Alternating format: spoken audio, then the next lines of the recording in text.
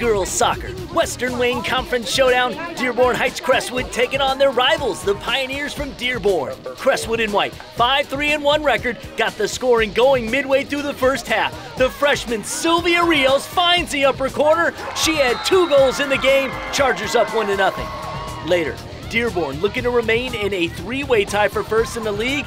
The junior Linda Kobasi buries her second goal of the contest. We were tied at 2 aside.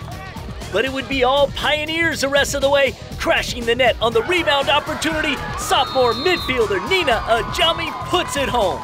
Moments later, Dearborn sophomore Isabel Clark knocks in the rebound from the Kobasi shot. Dearborn goes on to win 4-2. Next time these two meet will be in the district playoff in just a few weeks.